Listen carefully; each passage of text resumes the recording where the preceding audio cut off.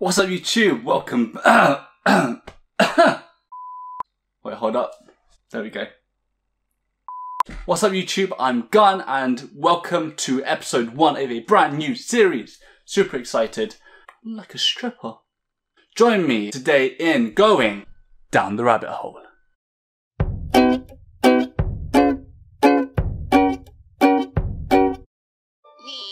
What's up, Doc? So let me give you a quick 10-second introduction into what exactly this series is going to be about, and then we'll jump straight into it. So going down the rabbit hole is where we take one idea or topic or question and then we just chase it and see where each tangent and train of thought leads us until it gets to the weird part of the internet. So basically, if you are a procrastinator, if you have exams coming up or deadlines, or you just have time to waste and you don't know what to do and you want to just know some random things, this is the perfect video for you, hopefully. We'll find out.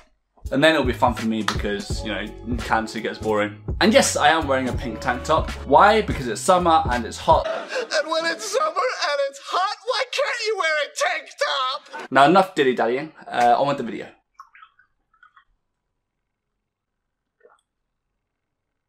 So where was I? So the first starting topic or question / thing is going to be the World Cup. Now fortunately, I was diagnosed with cancer just as the World Cup was about to start. I say fortunately. Can you ever really be fortunately diagnosed with cancer? Anywho, I'm at home, I get to watch every single match, every single game without having to fake calling in sick. Now if you don't follow the World Cup, this should still be fun. This isn't going to be completely just focused on the World Cup. We're going to start by looking at some fun facts. For example, did you know that the first ever World Cup tournament was in 1930? And this took place in Uruguay from 13th to the 30th of July. So it actually only took, 17 days? Which is a lot shorter than it is now. There were only 13 teams in the first World Cup compared to the 32 that we have now. Although, I think it's like a total of like 200 different countries compete. This is what this is for. Google. The World Cup is apparently the largest international team sport competition in the world, with a qualification process required to reduce the countries from 211 to 32. So what is that? That's like a seventh? 16% or something? 14%. I probably should have said this earlier, but for those of you who don't know what the World Cup is, it's like the Olympics of football, right?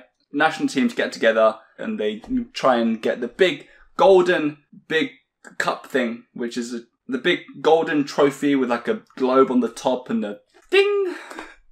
I think it's made of gold. Is it made of gold? The original one apparently was stolen in 1983 and never recovered. And then the subsequent trophy, called the FIFA World Cup Trophy, was introduced in 1974 and is made of 18-karat gold with a malachite base. And it stands at about 36.8 centimeters high, which is about this big, and weighs about 6.1 kilograms. So how much is it worth, do you think? The Italian sculptor who made it was Silvio Gazzaniga. He's not a football fan apparently, but he does watch the World Cup. And at the time, the cost was about $50,000 US, which was 1971. Today, the trophy is worth... Whoa! Jeez! Today, the trophy is worth apparently over $10 million US. What can you buy for... So you can buy 10 million cups of McDonald's coffee. How much is a yacht? So the Lamborghini Gallardo car prices are around 200,000. So you can buy 50 Lamborghinis with this one single World Cup.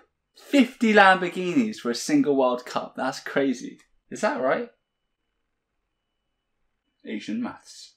Oh gosh, here we go. 7 disappointing facts about the World Cup trophy. If it was solid gold, it would weigh about 70 kilos. But as we found out earlier, it only weighs about 6 kilos. Therefore, it's not. You don't get to keep it. So the winning nation gets to lift the trophy, but the celebrations are over when they take home a cheaper replica. The FIFA keeps the original. The replica is actually gold-plated.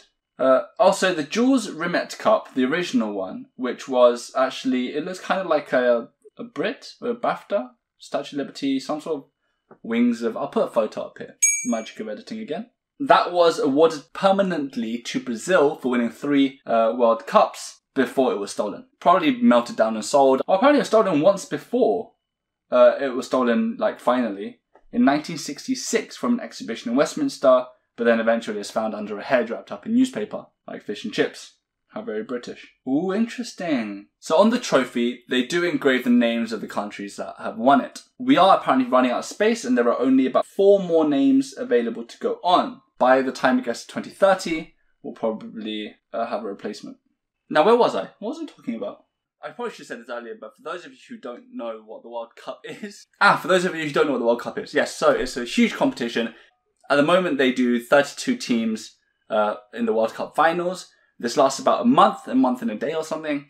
They basically battle it out to see who is the best footballing nation. By football, I mean football as in you kick a ball with your foot. The Americans might call it soccer. Oh gosh. Why is soccer called soccer? So the word soccer actually comes from the word association football. So in England, rugby also counts as rugby football. So that's why you see some rugby teams that have the letters RFC afterwards, because that stands for Rugby Football Club. So when they first coined the official name for football as in soccer football, they called it association football. And so they decided to shorten that association, a sock, to soccer football. So technically, I guess you should be calling it soccer football. Or you could just call it football. What is that beeping noise? There are a few famous countries and different teams that generally do better than other countries. Fortunately, this whole series is made a lot easier by Wikipedia. Oh, have you guys ever played the Wikipedia game? Oh, have you guys ever... Oppan Gangnam Style.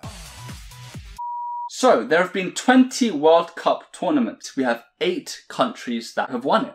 So, Spain has won it once. France has won it once. England has won it once. And we're going to win it again this year. It's coming home, boys.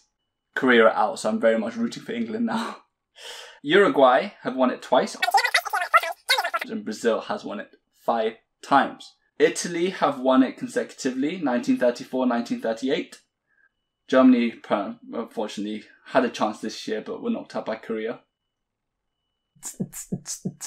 You know what? A lot of these sports competitions are done every 4 years. Like the Olympics, the World Cup. So apparently, it's for the World Cup at least, it's because of the vast amount of qualification matches. Wait, what? What are these lies? So the whole 4 years thing for the World Cup, it wasn't really a planned thing. It was more of a, oh, you know what? Can every nation, like, travel every 4 years? Like, we're talking 1930. Yeah, this is way before transport and international travel was easy. And now the Olympic Games, this has a different history. Because obviously the Olympic Games go all the way back to ancient Greece, where they were held every 4 years. This was just a tradition. The Olympic Games, they were revived by Pierre de Coubertin in 1896. Interesting. I am Friday the 6th of July, just about to start the quarterfinals in like half an hour. Brazil, Belgium. Ooh. My money's on Brazil. To be fair, my money was on Spain. And also Portugal. And Argentina. In other words, my opinion means nothing.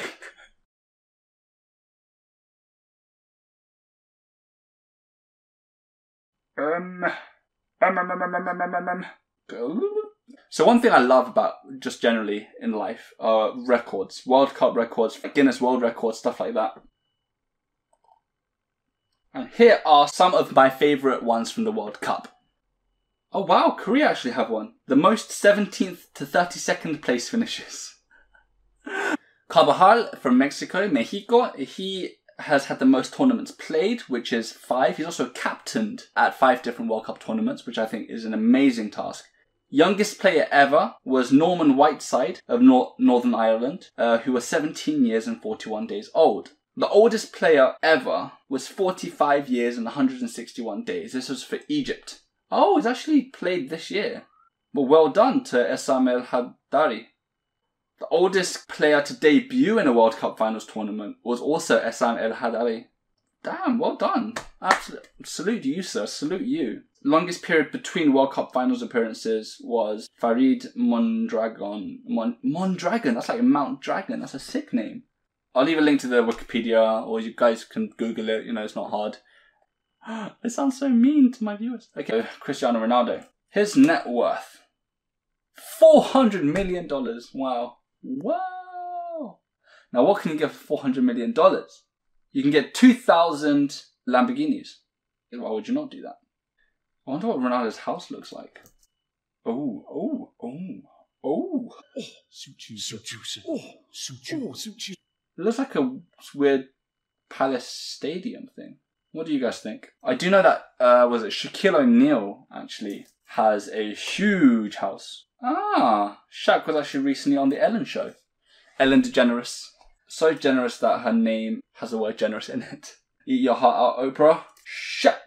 Shaq's babysitting gig led to his Google riches. Interesting.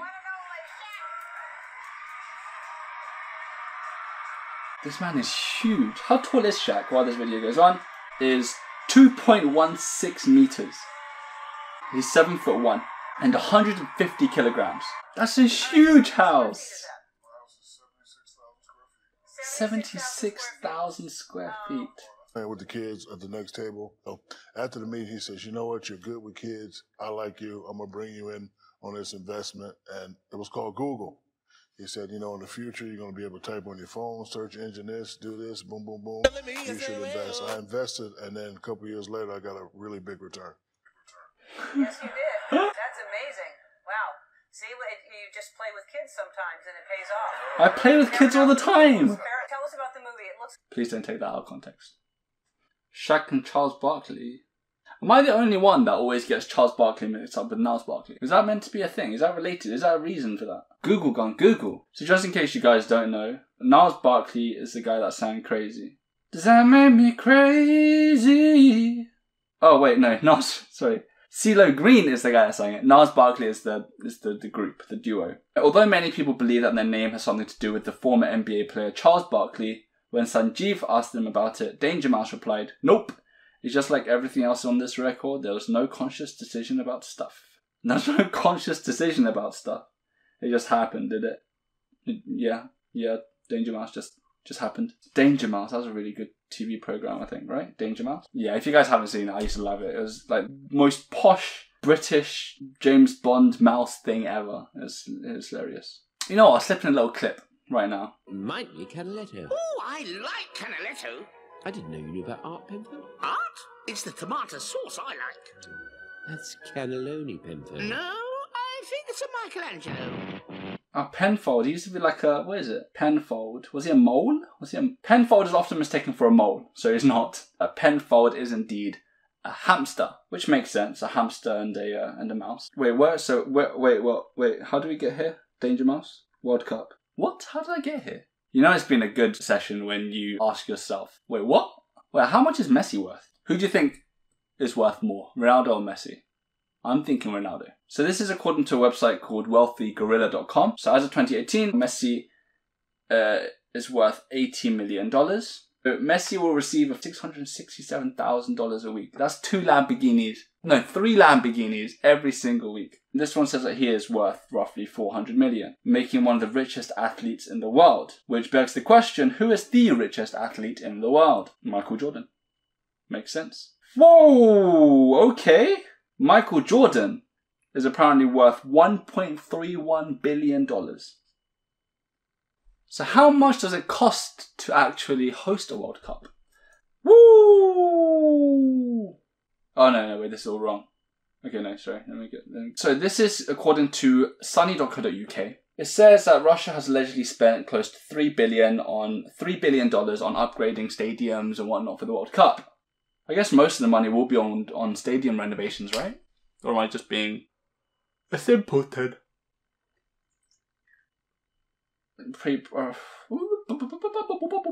Okay, so let's leave that there for today.